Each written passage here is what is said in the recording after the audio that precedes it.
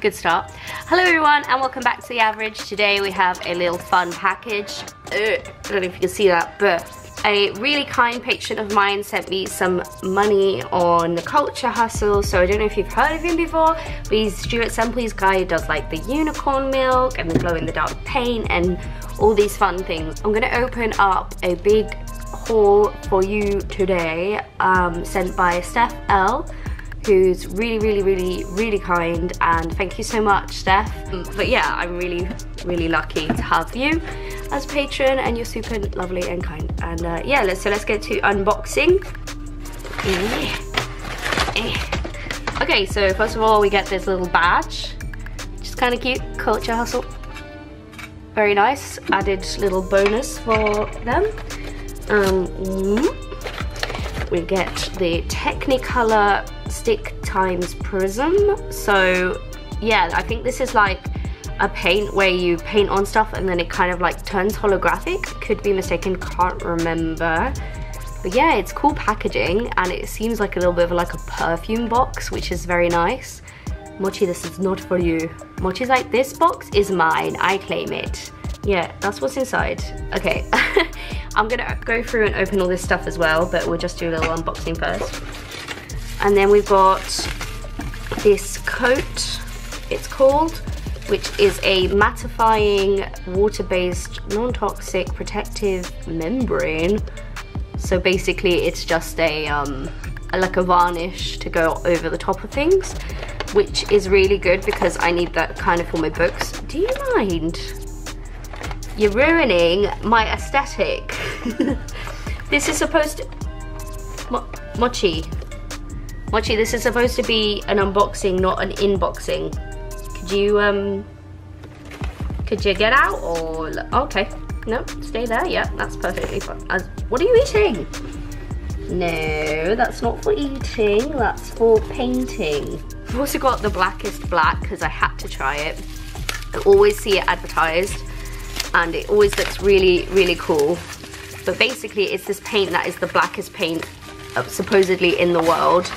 So when you look at it, it's like a void, and they've made a new one. So this is the third version of it, and it's got this amazing like packaging again, where it kind of feels like makeup a little bit, which is kind of cool. I think I really like attention to detail with that sort of thing. Mochi, Mochi, I'm gonna take you out. You're super cute, but right, you can sit there. What else have I got? So I loved the glow in the dark powder so much that I had to get like these two. It's a pink glow in the dark and a blue glow in the dark. If you haven't seen my glow in the dark one, where I review this powder, I'll put a little link there. But I've also used the powder a fair bit because I really like it. It's super strong, really good. So I had to get these two colors, and I think it's going to be really fun to like experiment with them. Also, who doesn't love glow in the dark? I love glow in the dark. And I think that's it. I think this is the last one. This is the phase one, which I think shines pink. So you put like a layer of paint and then you put this pigment, and it like does like a haze, purple haze to pink. So like color changing paint, which is really interesting. I'm not sure what I'm gonna use this on. Same with the Technicolor, because when you look on the site, they kind of use them on objects, like sculptures and stuff, but I think I'll be fine. Like, I think I can try a little painting with these and see what happens. Okay, but yeah, so these are what I've got, and this all came to, I think, about £120 plus shipping. Well, shipping was free actually. I also have the unicorn milk, which I have a video on, which I previously purchased. I don't know why I've never tried these, but they're powdered paints, so I think I'm gonna give them a go today to just have everything kind of Culture Hustle. And that comes with the super base, which I have used a few times, which actually smells amazing. It smells like flowers. I don't know how to describe it. So yeah, let's give this all a little bit of a go. Okay, that took a while, but it was actually quite fun, and like I think it's quite nice to do something with your hands. It's kind of like an enjoyable experience. So some people might be like, why don't you just buy it out the bottle? But I think it's quite a nice thing to have. Anyway, there are the colors. I'm gonna use the black now. Let's see what this is like. Ooh. Comes in a really cool bottle, so let's just put some on here, I guess. Let's put it here.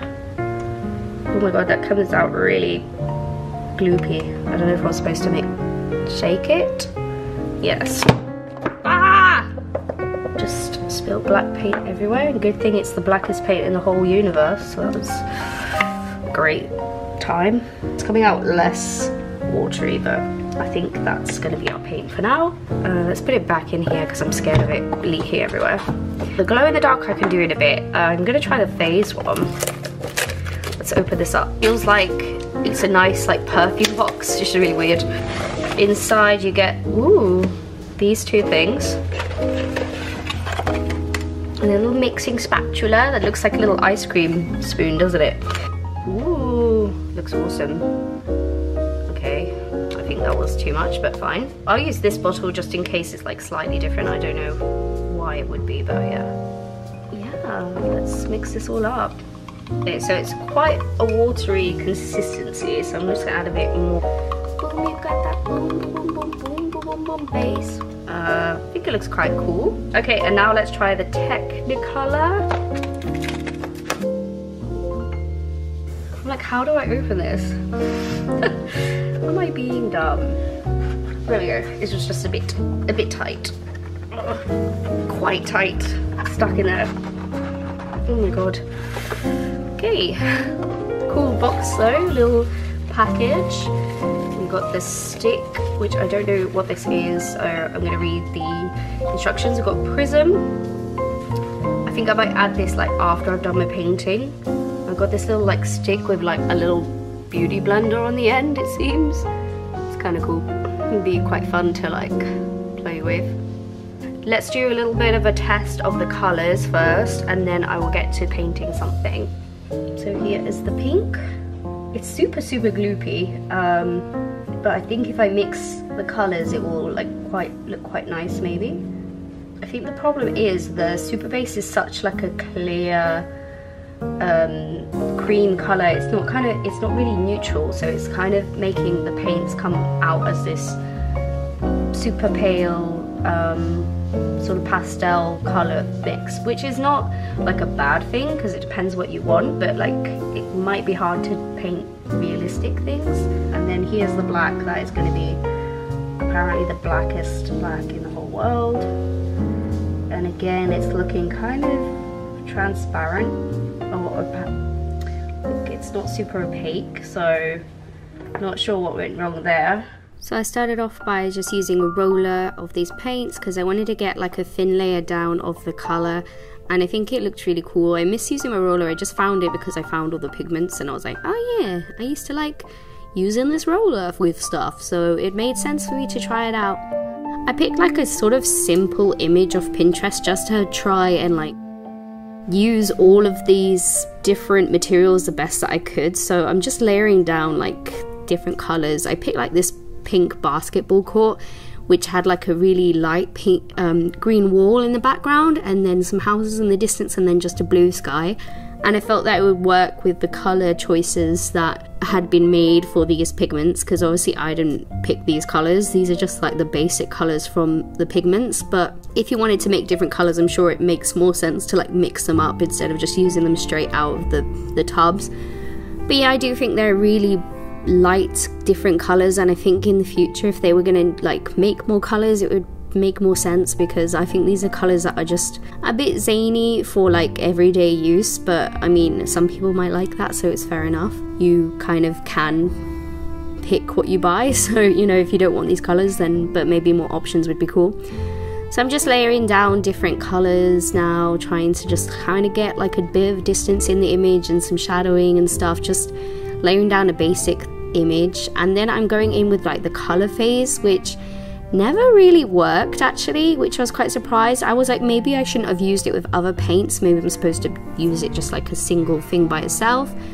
But I did dry it with a hairdryer, and when I dried it with a hairdryer it turned pink, and then as it cooled down it turned purple again, and I was like, ooh, did I ruin the pigment in this, or was that like just part of it, I don't know. So it never really worked, it just stays kind of a purple. I then used the Prism colour, which I really fell in love with. I layered down some of that stick paint or whatever it's called. It's basically glue, and it was drying, and whilst it was drying I started to use the glow in the dark paints. I used a little bit around the light and then some in the distance. Maybe it doesn't really make sense lighting wise, but I was just trying to use all of these different elements in one piece, so bear with me if it doesn't really make sense with the glow in the dark and different things. But I think overall I think it's quite a nice image, and also it was nice to experiment with all these different materials and kind of get a grips on them and see what I liked best. I definitely love this Prism stuff. I'm not sure if it works well in this image, but it's so amazing. You can't really tell from this angle, but it's like this silver dusting basically that just clings to that stick glue that you put down.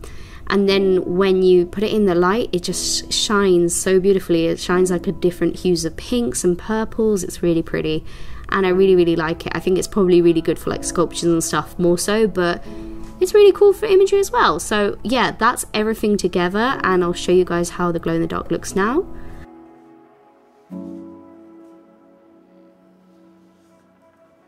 And this is the final result of using all the different paints and techniques of this Culture Hustle paint haul. I really like the way that this is. Like, maybe it's not really in keeping in my style per se, but I used like the materials how I could use them, which I probably already said. But yeah, I really like the phase stuff. I think that's really cool technique, and I think you can do like loads of different textures. I think it's really fun.